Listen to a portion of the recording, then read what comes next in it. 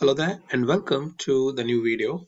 And in this video, I will show you that within Power BI, how you can change or enhance the interactivity between charts. So there is an interactivity option that is given within the Power BI. Generally, it is hidden and we don't usually use it. But I want to show you because in those tricky situations where your user is expecting a different behavior, they may want to have the special type of treatment when two charts interact. So that's what I will going to show you. And then, how you can do the configuration, remove the configuration and things like those.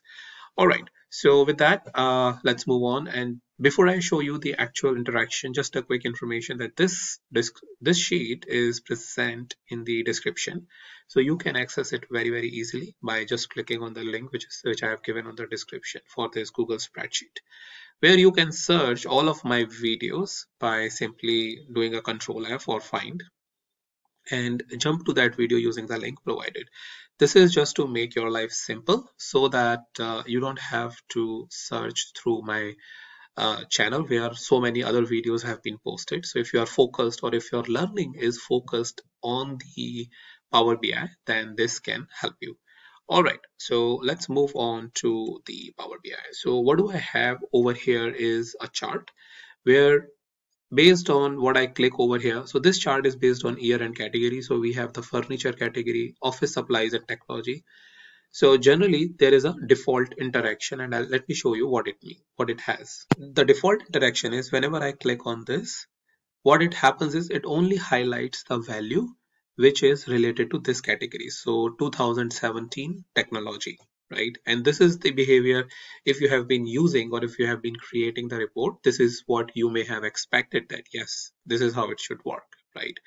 So what it has is a beautiful information that of this entire category, how much basically 2017 technology is contributing, and in phones how much it is contributing, in accessories, and over here in the machines. Similarly, if you click, let's say over here, it will show it the relevant contribution of this category.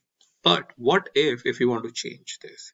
For example, suppose your user is coming up that these bars are unnecessarily creating confusion and I just want to see these bar values, right?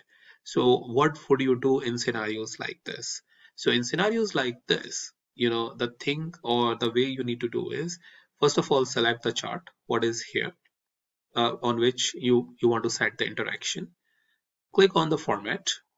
Then you have the first option as edit interaction. As soon as you will click on the edit interaction, you will see that these three icons, right? So right now the icon which is highlighted is enabled is basically highlight. But let's use the filter. So as soon as I click on the filter, you will see that all the other bars are gone. And now what you are able to see is very focused information that is specific to office supplies 2020. So if I click now on the 2019 technology, this is what you are getting. Or over here, the 2020, I think this is what furniture, then this is what you're getting. So if you need to change interaction anytime in the future, let's say based on your user requirements, then this is how you can change it. So you have the filter option, you have the highlight option, and then over here, nothing. So in certain cases, you may want to just enable the interaction between some of the chart and not all of the chart. So you can basically set the settings to none, and then this chart will not change based on whatever I am doing here. So this is also very important in scenarios like this where you don't want another chart or a chart which is part of the report do not change. So in that case, you can change the interaction settings to none.